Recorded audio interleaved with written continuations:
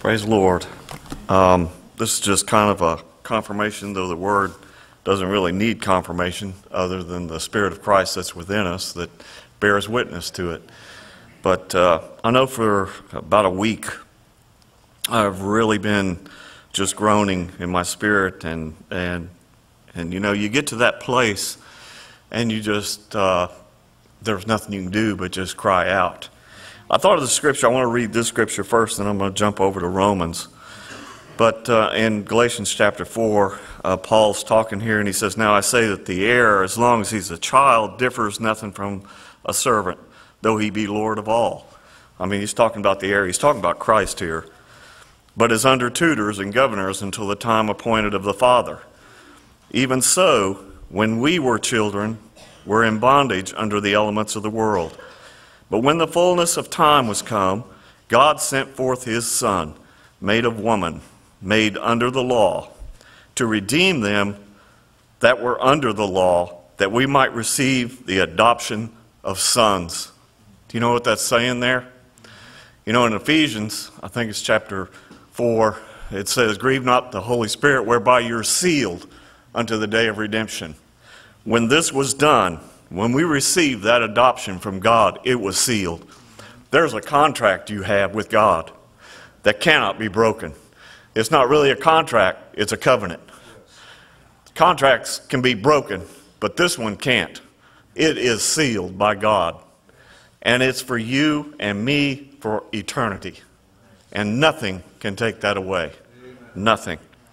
But then the next verse here is what the verse that came to me, and he says, "Because you are sons, God has sent forth the Spirit of his Son into your hearts, crying, Abba, Father." I know that, you know, like I was saying, you know, when you get to the place where you're groaning within, you're just down to, you don't even know what to pray for. And turn over to Romans chapter 8 for just a second, because I wanted to read this too. Paul basically says the same thing here.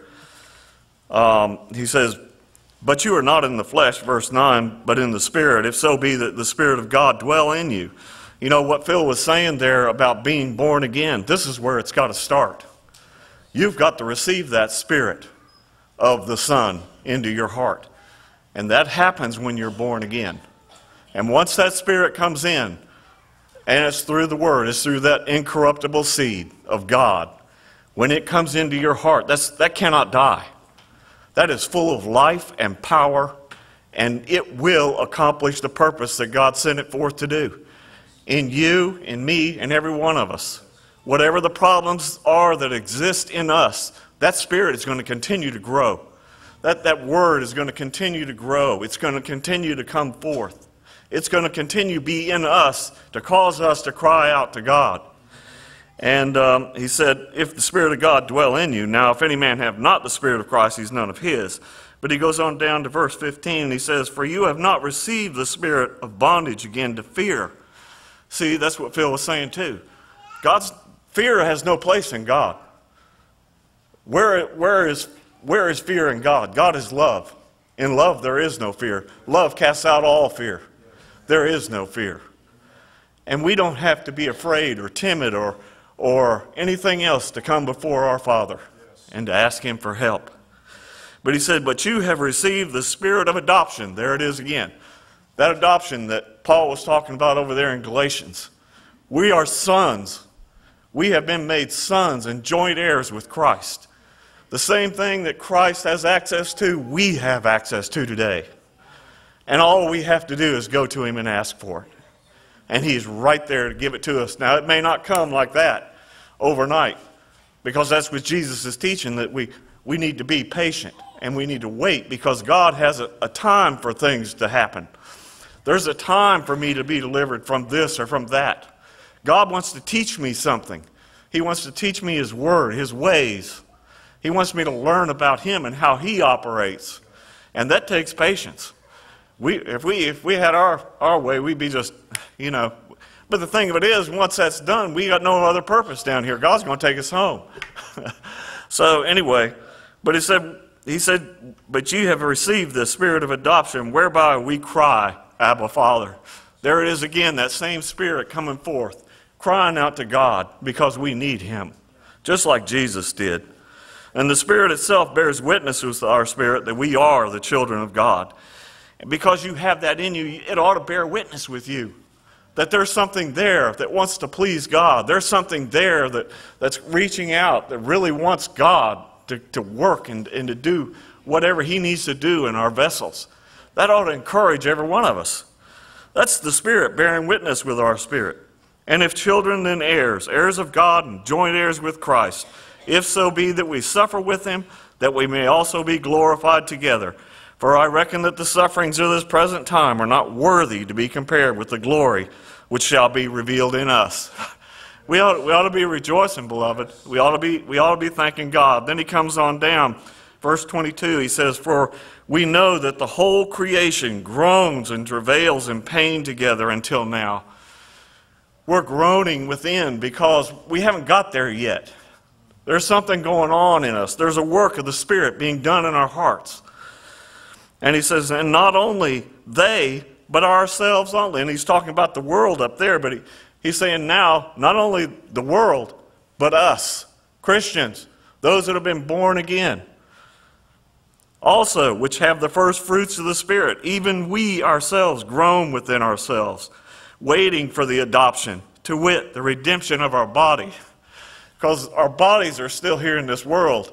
The Spirit is within these bodies, and therein lies the battle, the struggle, and the continual reason for having to go to God in prayer and ask for His help, because we can't do these things in ourselves.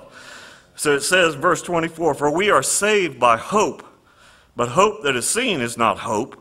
For what a man sees, why do you hope for it? If you got it in your hand, you don't have to go and ask for it. It's right there." But he says, "But if we hope for that which we see not, then we do with" what? Patience. Wait for it. It's coming. It's coming. God promised. It's coming. And he says, "Likewise the Spirit also helps our infirmities." Now listen to what he says here. "For we know not what we should pray for as we ought." I'm sorry, beloved, but we don't know what to pray for. We don't. Not in ourselves. But let me tell you, the Spirit of God that's in there growing, crying, "Abba, Father," He knows what to pray for. He knows what to say. He says, "But the Spirit itself makes intercession for us with groanings which cannot be uttered."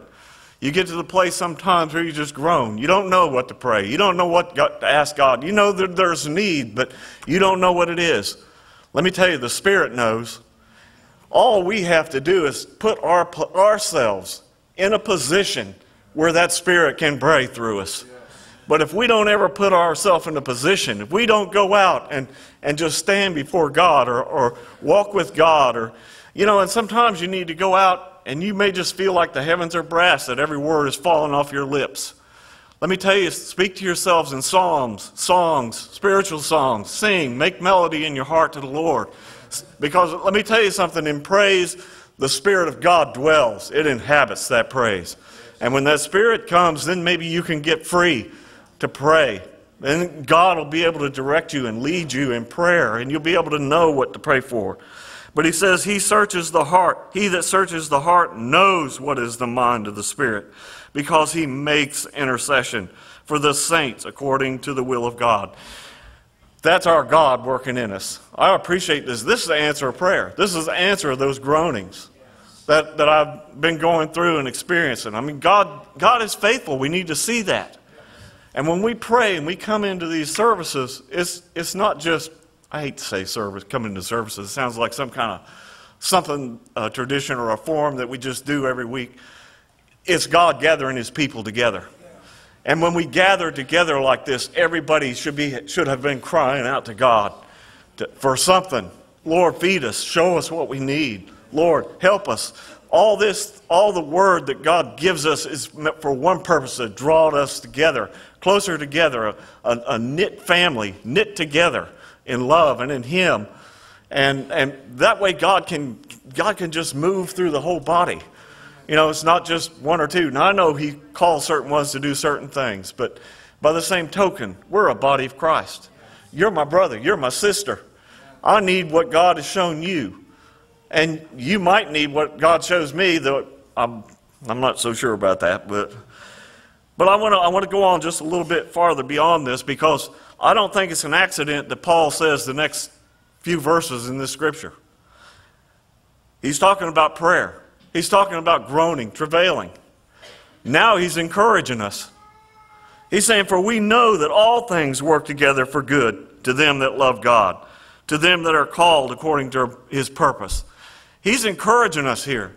If you're in this position where you're groaning and crying out, there must be something happening that has you questioning, is this God? What's happening, God? I mean, why has this come upon me? You know, is that you? I mean, are you doing something? No, now Paul is saying that all things work together for good to those that love God, to them that who are called according to his purpose. For whom he did foreknow, he also did predestinate to be conformed to the image of his Son. Look what he's saying here. You know, what you're going through, don't let that hinder you. Don't let that stop you. Because he foreknew you. And he's already ordained that you're going to be conformed to the image of his Son, that he might be the firstborn above many brethren. Jesus is up there waiting for the rest of us. He's waiting for the rest of his brethren. Well, he's not up there. He's down here with us this morning by the Spirit. But they're waiting for us up there. And it's going to happen sooner or later. And like the brother said last night, there's an end.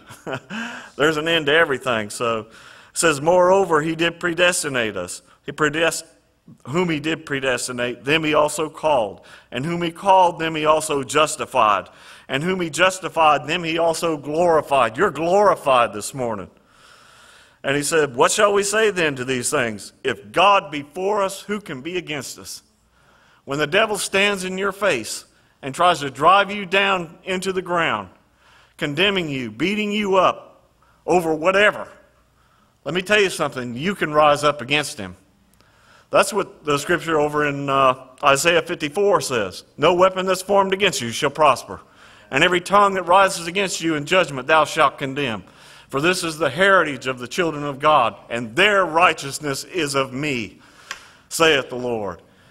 Our righteousness, our stand, our ability, our right to come before God is because of what he has done for us. It has no basis of what I've done or how I've messed up or anything else. My ability to come before God is because he said I could do it. Because he's my Father. And no one can take that away. And that's what he's saying here. Who shall lay anything to the charge of God's elect? It's God that justifies. Who is he that condemns? It is Christ that died, yea, rather, is risen again, who is even at the right hand of God, who also makes intercession for us. He is praying for us. And you know how he does that? He prays for us through each other. That's how he does it. That's why we need to make ourselves available to God. And we need to come before God every day. We need to seek his face every day. Get alone with him. Linda and I pray in the morning. When I go out and I'm working in the garden or something, I'll be talking with the Lord about stuff. We need to do that. We need to try to get closer to him. That's the whole purpose of our being here, is to be so close to him that he can use us. It's not always a matter of speaking or saying a word to everybody we bump into, but we can have salt to lay out there. We can have something that'll entice people, that'll give them something, to be drawn. That's how God draws people. And but let's pray about that. But who shall separate us from the love of Christ? Shall tribulation, distress, persecution, famine, nakedness, peril, sword? As it is written, for thy sake we are killed all the day long. We are counted as sheep for the slaughter. Nay, in all these things we are more than conquerors through him that loved us. For I am persuaded that neither death, nor life, nor angels, nor principalities, nor powers, nor things present, nor things to come, nor height, nor depth, nor any other creature shall be able to separate us from the love of God which is in Christ Jesus. I think he pretty much covered everything there in those last few verses. I just thank God. God, I just thank you. for this word. I thank you for, Lord, sending it, Lord. I thank you for the vessel that you were able to use. I thank him every day for answering my prayers. He's worthy of praise. I appreciate this truth this morning. I was thinking about that scripture there Ron read, if God be for us, who can be against us? You know, that's a pretty strong statement right there. If he's with us, nothing can be against us. That's the clear thought of that scripture there. So is it any wonder then that the enemy attacks that idea so hard as to whether God's for us or not? I mean, that's really a foundational idea to understand for us to live for him. You know, if we've been talking and we've heard so much that in fact Phil said it this morning, what he really seeks is relationship. It's not doctrine, it's not all these specific issues as much as it is relationship. And as we walk together, he can show us the specific things we need to know. Well, that's why the enemy spends so much time attacking relationship, not attacking the specific, doctrinal points. And he spends time attacking relationship because that's the very thing, that's the very heart of what God's trying to form with us. And I just appreciate the Lord shining light this morning, because that's what the light does, is it exposes where the enemy tries to work. Because he works in darkness, and he works when we're alone and we're in our own minds thinking these things, and that's where he works. And when the light of God's word shines on his lies, it exposes them as the lies that they are. And we can lay hold of the truth. And I believe God's ministering faith this morning to lay hold of his truth in the face of what the enemy's trying to do and his lies.